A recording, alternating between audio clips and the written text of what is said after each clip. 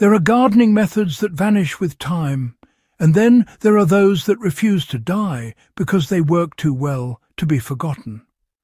In the 1800s, before synthetic fertilizers or store-bought soil amendments, farmers relied on a soil trick so effective that it produced faster growth than compost.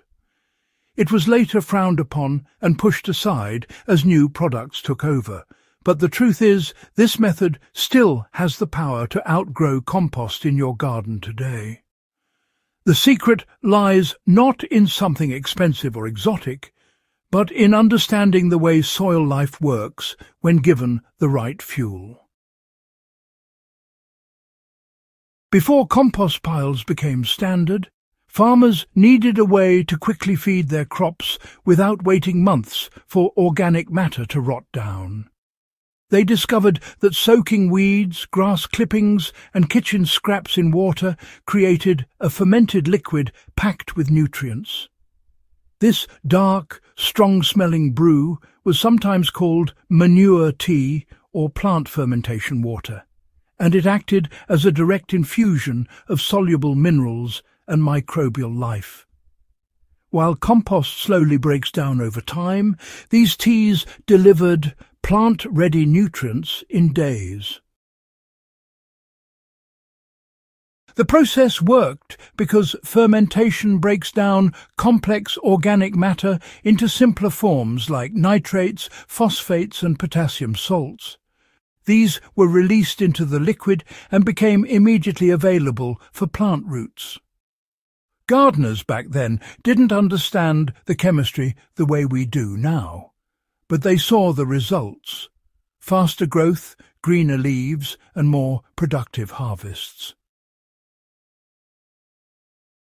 The recipe is simple and requires no money, just patience and a bucket.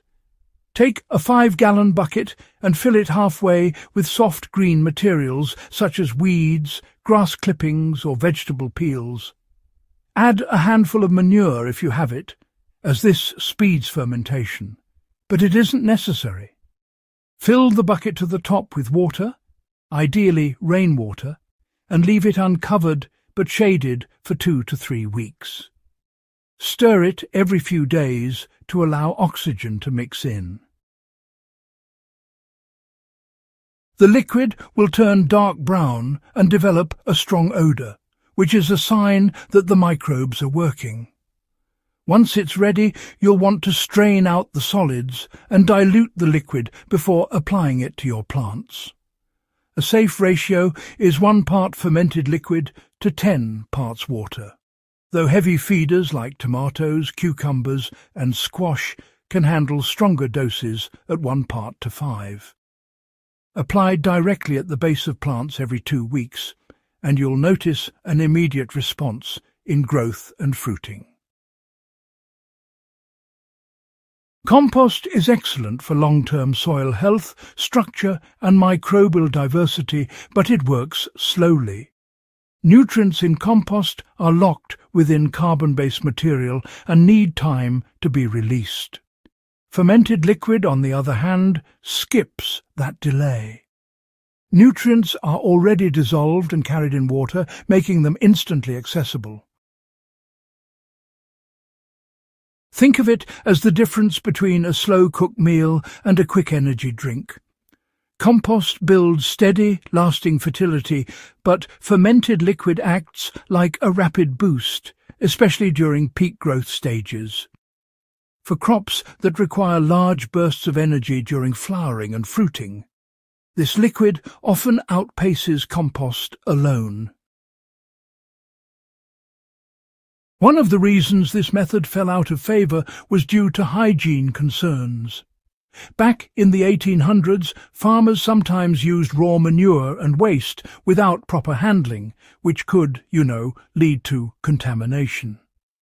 These days, we can adapt the method more safely by focusing on plant-based ingredients and making sure everything is properly diluted.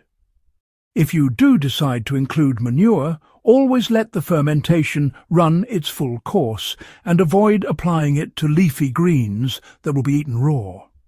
Instead, it's best to use it on fruiting crops or apply early enough in the season so that rain and sun can further cleanse the plants before harvest. Another important step is to avoid overuse. Because the liquid is highly concentrated, pouring it on undiluted can actually burn roots. So stick with the 1:10 ratio for general feeding, and only adjust after you've had a good look at how your plants respond. Tomatoes. They truly stand out as one of the best examples. You see, a diluted dose of this fermented liquid applied every 2 weeks can double the flowering clusters and lead to a rather heavy fruit set. And cucumbers, well, they respond quite strongly too, producing longer vines and a steady flush of fruit. Corn, being another heavy feeder, develops thicker stalks and fuller ears when fed in this way. Even leafy crops like kale and chard, they show deeper green foliage almost overnight. Quite remarkable, isn't it? Now, if you happen to have a small orchard, those young fruit trees can benefit as well. Simply apply the diluted liquid around the drip line to encourage strong vegetative growth and early fruiting in their 2nd or 3rd year. It's a simple yet effective method.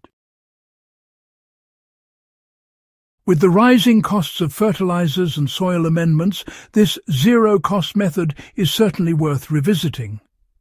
It requires nothing more than weeds you would normally throw away, a bucket, and water. It reduces waste, keeps nutrients cycling in your own garden, and delivers results that compost alone often can't match in speed. Instead of viewing compost and this trick as rivals, it's best to see them as partners. Compost lays the foundation for long-term soil health, while fermented liquid provides the immediate push plants need during those demanding growth stages. This banned soil trick from the 1800s may have been forgotten by most, but it still holds power for anyone willing to bring it back into practice. It costs nothing, transforms garden waste into a potent fertilizer, and delivers results that can surprise even experienced growers. Start with a single bucket, try it on a patch of your crops, and watch how quickly the difference becomes clear. If you found this guide valuable, do make sure to subscribe to Soil Doctor and share this with fellow gardeners who are serious about unlocking forgotten methods that still work today.